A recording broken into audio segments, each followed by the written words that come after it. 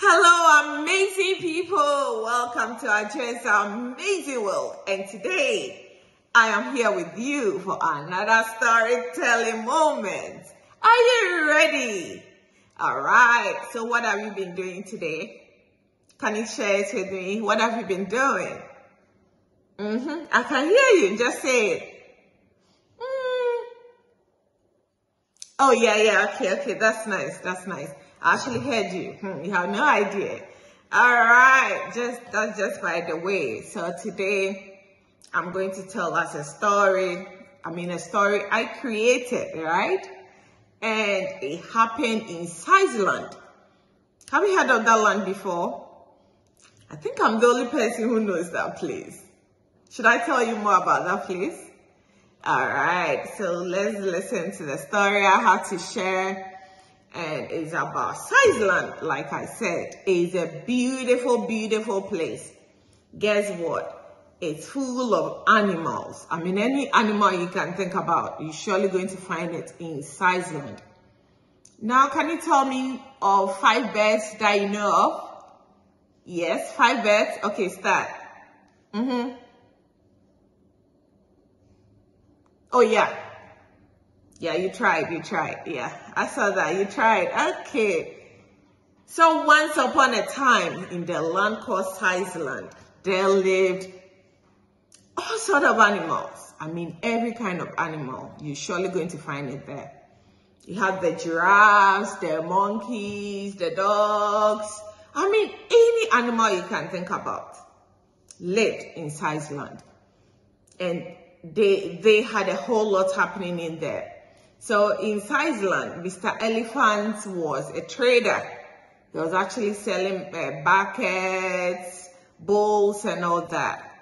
And Mr. Ant was actually a builder. He was actually an architect.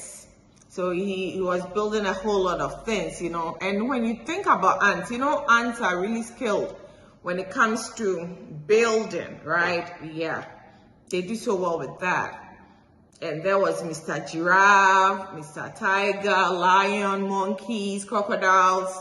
Every other animal was there in Switzerland. And it was season. So during that time, most animals had already harvested their crops. Some of them had their crops in sacks, trying to save them. Others were drying their corn. Others too were, trying to package their peanuts. Others were trying to, play around. Just having fun. The weather is always good during that time. So one day, Mr. Tiger decided to visit Mr. Elephant. So Mr. Elephant was sleeping and just heard this at the door. Guess what? That was how Mr. Tiger was knocking. Yes, I was there and I heard it. Okay. So Mr. Elephant got to the door and was like, "Hey, Mr. Tiger, why were you knocking like that? Is everything okay?" And Mr. Tiger was like, "Oh, Elephant, I hope you're doing good. Today, I just came by. I want to borrow one of your buckets, and I promise to return it."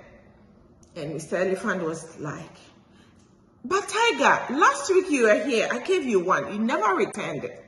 Last 2 weeks too, you were here to take one. You still didn't even pay for it. How can I give you another one?" "I don't think I'm willing to get you another one this time. I'm so sorry." That didn't sit well with Mr. Tiger. Guess what Mr. Tiger said? "Hey, Elephant, you are so big. Elephant, how dare you tell me that? Look at your size. You are so big. That is why nobody wants to play with you. Look at you. Are you not even fortunate that I'm your friend and I'm coming over to borrow a bucket from you? Are you not even lucky? If I didn't do it, it was coming here to borrow one from you."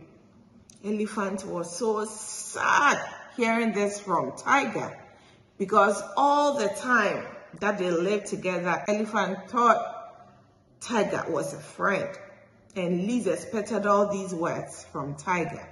But Tiger wouldn't stop talking. So at the point, Elephant had to just go inside the house and close the door. Now, did I tell you where the house of Mr. Tiger was situated? Well, it was just in between the house of Mr. Elephant and Mr. Ant. So when Tiger didn't get what he wanted, he moved straight to Mr. Ant's house. When he got to Mr. Ant's house, it was like, knocking, yes. And Ant came out. Ant was like, hey, my friend, what can I do for you today? And Mr. Tiger was like, oh, Ant, can you give me 2 bags of cement? I need to go and plaster some portion of my house. Ant was like, oh, Tiger, I wish I could give you 2, but unfortunately I need 1, so I can just give you a bag.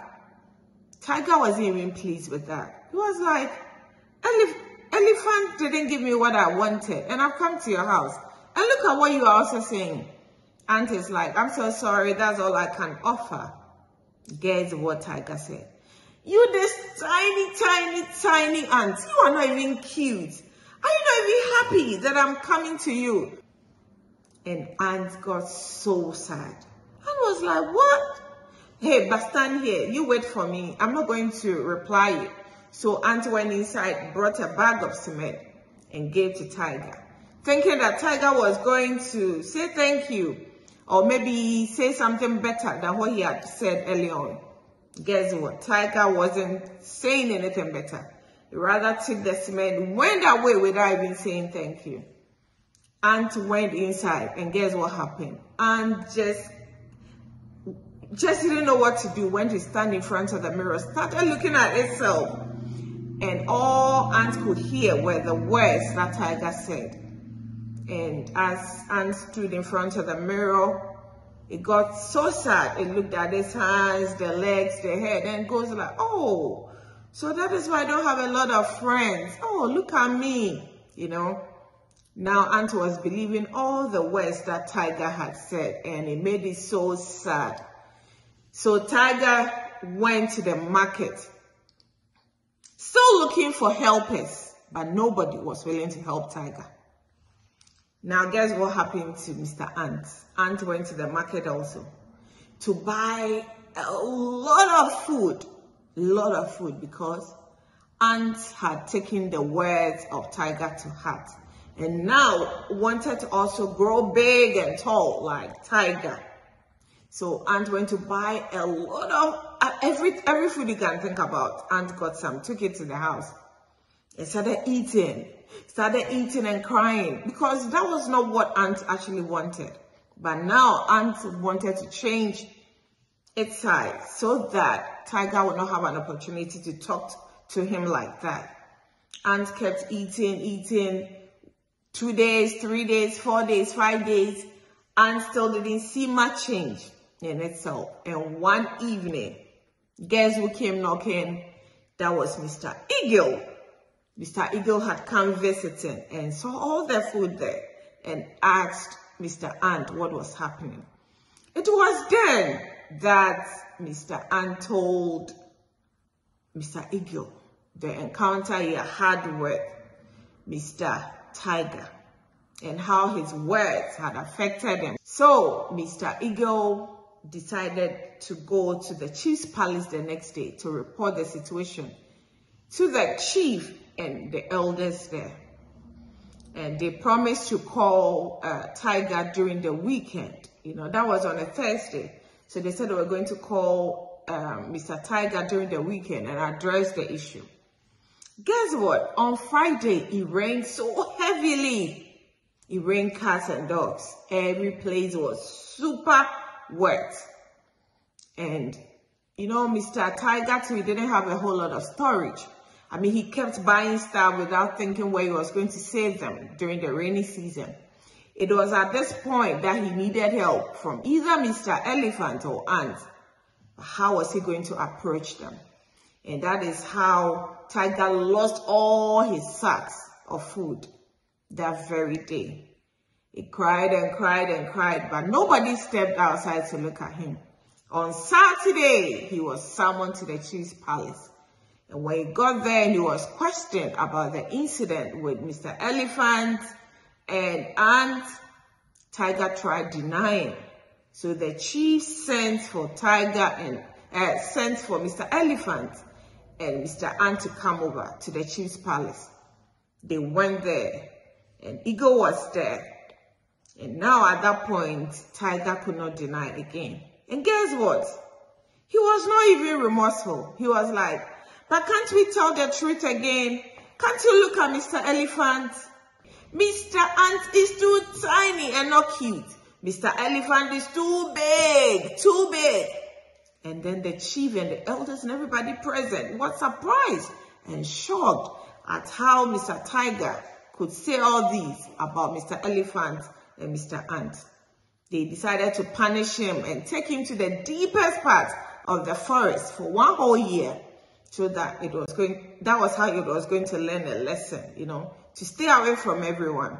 And at this point, Mr. Tiger didn't even have food to take along. And nobody was even willing to offer him anything good, And that is how Mr. Tiger was taken to the deepest part of the forest to stay there for a year. Mr. Tiger was at that point trying to plead, but nobody was listening to it.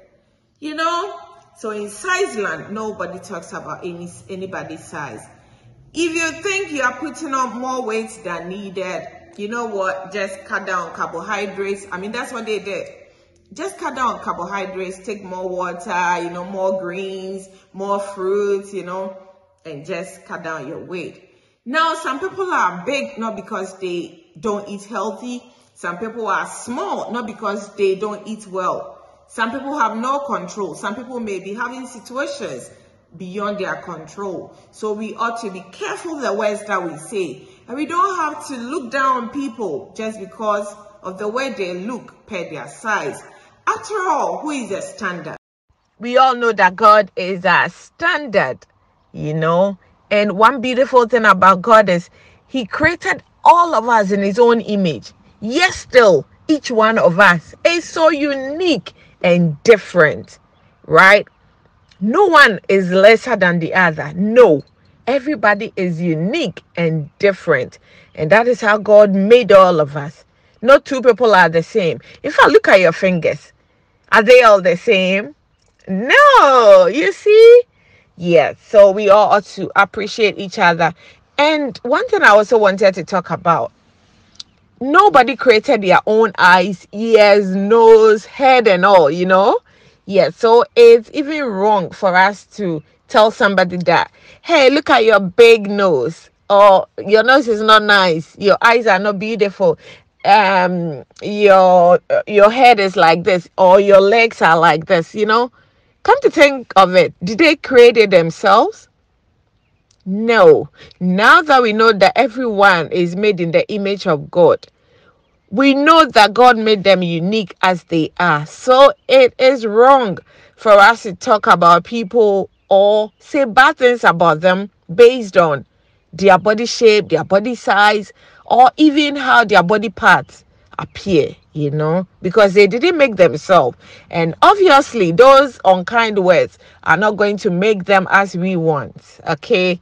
Yes, nobody made themselves. So everybody is made in the image of God for a purpose, and all of us are unique. We shouldn't forget that. And we should also give people power to tell us that, oh, you don't have beautiful legs, you don't have beautiful nose. No. What are they comparing it to? That is not true. We shouldn't believe those words, right? Like Mr. Tiger did to Mr. Ant, when Mr. Ant went to his room. You remember what happened? Standing in front of the mirror. We should never do that. We should always remember that we are unique. We are enough. And we are different. And that's how God made us. And that is okay. We don't have to change anything. We are just good just as we are, Yes, we're not going to buy extra stuff from anywhere to do this and this and this like Mr. Ant was trying to do. No. We are all in Sizeland, and here we don't talk about anybody. We don't say any bad thing about anybody because we acknowledge that everybody is unique and different and enough. All right. Now let's go to the questions. Today, just few questions. Number one. All right. So what kind of job was Mr. Ant doing? Do you remember? All right. So question number two. When Mr. Tiger went to Elephant's house, what was he going to borrow? And number three, who reported the incident that happened to Ant? You remember that incident? Who reported it to the chief and the elders? And the final question, what happened to Mr. Tiger in the end? All right. Thank you so much for watching. Don't forget to like, share, and just leave me a comment, right? And until we meet again next time, always remember that yes, you are so amazing. All right. Bye.